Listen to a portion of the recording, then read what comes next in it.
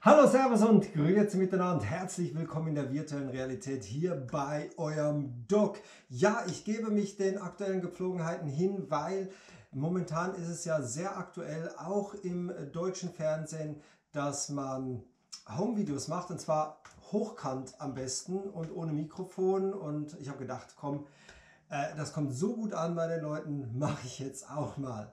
Ja Leute, ich hoffe, es geht euch gut. Was ist los beim Doc? Ja, der Doc, der hat einiges zu tun. Er macht irgendwie relativ wenig für YouTube. Aber heute Abend, ganz wichtig, Retro Gaming Alone in the Dark 2 auf dem Kanal von Hoshi. Hoshi, der Patrick von der Zockstube und meine Wenigkeit werden mal wieder so richtig flat Retro zocken mit diesem Titel hier aus dem Jahre 1993. Das lief damals auf dem 386er, vielleicht wart ihr mit dabei. Das haben wir ja versucht auf meinem 486er zu installieren. Lief, glaube ich, aber ohne Ton. Irgendwas war mit Ton nicht so ganz in Ordnung. Heute Abend, Karfreitag, 20:45 Uhr. Wenn ihr das Video jetzt später guckt, der Link ist unten drin. Könnt ihr gucken, wo das Video beim Hoshi ist. Übrigens, der Link zum Hoshi, der ist natürlich auch hier unten drin. Ja Leute, was ist sonst noch so? Hier hat sich ein bisschen was gesammelt. Ich habe hier von VR Cover habe ich was bestellt. Und zwar ist das für die Oculus Quest. Die Oculus Quest, wenn ich die aufsetze, die liegt mir immer hier vorne auf den Wangenknochen. Das nervt wie Sau.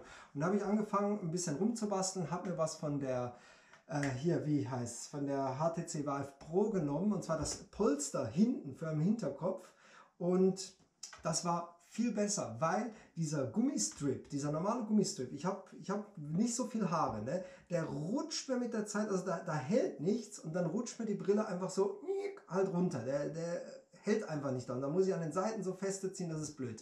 Und mit diesem Schaumstoff von der HTC Vive Pro war das um einiges besser, es war eigentlich sensationell. Und da habe ich gedacht, vielleicht gibt es auch was Professionelles, weil ich ja das Polster wieder an die HTC ranmachen wollte. Und dann habe ich das hier von VR Cover entdeckt. Und da hinten schön mit Anleitung drauf werde ich euch zeigen. Das kommt hier hinten an den Hinterkopf ran. Ich habe das jetzt schon über 2 Wochen hier im Test und da werde ich euch auch ein schönes Feedback mal dazu geben können. Ja, dann ganz großes Thema momentan aktuell bei mir: 360-Grad-Kameras bzw. 3D VR 180-Grad-Kameras. Das ist jetzt die Vuze XR, die kann man auch einklappen und dann habt ihr eine 360-Grad-Kamera oder wieder ausklappen für 180 Grad 3D. Und wenn ihr solche Demo-Videos auf YouTube guckt, dann kann ich euch einfach sagen, selbst wenn ihr die von dieser Kamera hier guckt, das ist alles nix. Das ist alles Kacke. Wenn ihr was gucken, eine Referenz haben wollt, dann müsst ihr wirklich das Originalbild dieser Kamera auf eure Brille laden und dann gucken. Und dann wisst ihr, wie das aussieht. Und genau das mache ich hier für euch. Ich teste die Kameras, beziehungsweise die Kamera bin ich sehr intensiv am Testen, schon seit einem Jahr. Ich hatte erst die schwarze, die ist mir dann ins Wasser gefallen, die ist getaucht und jetzt habe ich mir sehr günstig für 330 Lappen konnte ich mir die weiße hier holen. Das ist wirklich ein Top-Preis für das, was hier drin ist. So viel kann ich schon mal spoilern. Das ist wirklich cool, aber erwartet hier nicht, keine Ahnung was, super, keine Ahnung was, 12K Filmauflösung und ihr seht jedes Detail, das ist es nicht, aber es ist trotzdem immer noch sehr, sehr intensiv, was ihr hier zu sehen bekommt, mit den 6K zusammengestitcht 5,7K. Ja, und dann habe ich jetzt mit der Kamera hier, mache ich gerade die Aufnahme, die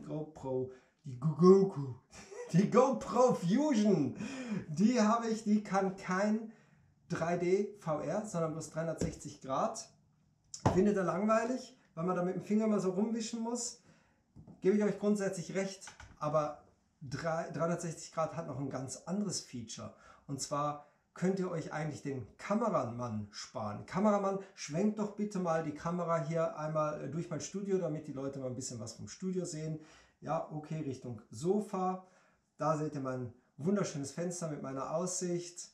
Die Kamera, mit der ich normalerweise aufnehme. Ja, und rechts hier vor mir, da steht ein alter Gamekasten. Und jeder, der jetzt den sieht und denkt, ah, ja, kenne ich, vielleicht noch ein 80er alter Gamekasten. Leute, das ist ein Nintendo. Glaubt ihr nicht? Ist aber so. Kann ich euch auch zeigen, aber nicht jetzt. Wenn euch das interessiert, kann ich euch das mal andermal zeigen. So, jetzt über den 3D-Drucker zurück und wieder zu mir. So ist es. Ja, man kann unheimlich coole Spielereien mit 360-Grad-Kameras machen, wenn man diesen Winkelausschnitt für einfach ein ganz normales Video gebrauchen möchte. Und das hier war erstmal bloß ein Beispiel und da werde ich euch noch ganz viele Beispiele zeigen. Es wird einige Videos von meiner Seite geben. Also ich denke mal, es werden mindestens 3 Videos, wo ich auf die Software eingehe, auf die Qualität, auf die Kameras selber. Gut, kommt aber alles noch. Ja Leute, dann würde ich mal sagen, das war es von meiner Seite her erstmal. Zum Zocken komme ich eh nicht, außer heute Abend bei Hoshi. Und ich hoffe, ihr seid mit dabei. Bis dahin, spielt was Schönes und tschüss! GoPro-Aufnahme stoppen.